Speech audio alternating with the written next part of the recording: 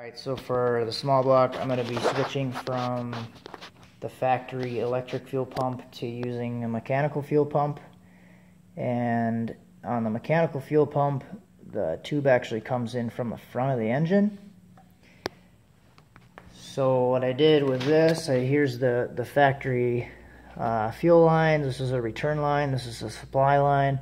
I was able to use the factory tubing. This was originally standing straight up. The fuel filter was originally standing straight up. So I just turned it down to go up through the filter and then come back down. The exhaust headers are going to be here. So I wanted to go around the exhaust. I actually converted this. This is a old power steering line. So I cut it how I wanted it.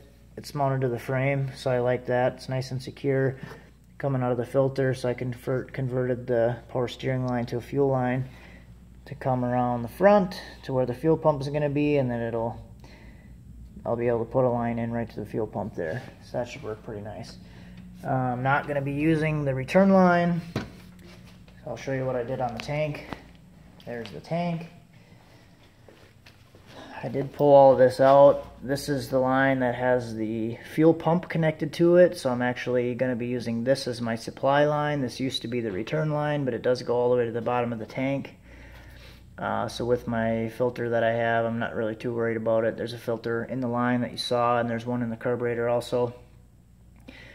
So then I just took a bolt and then welded it, put it in here, and then welded this shut. So I shouldn't have to worry about that. I'll paint that and then slap this thing back in there. It should be good to go.